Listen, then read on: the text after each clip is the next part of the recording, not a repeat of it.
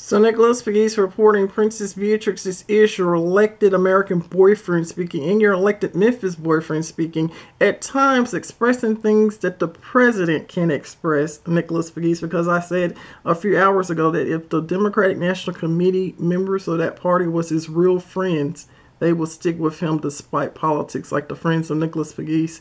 And of course, I'm still receiving support from the White House. But of course, we need to create another political brain in conjunction with the Democratic National Committee to support the President of the United States. A corporate appreciation to 1600 Pennsylvania Avenue. And of course, Princess Beatrix of York, this is your elected American boyfriend speaking. We love you, original Memphis. Bia, Princess Beatrix of York. Nicholas Pegues reporting.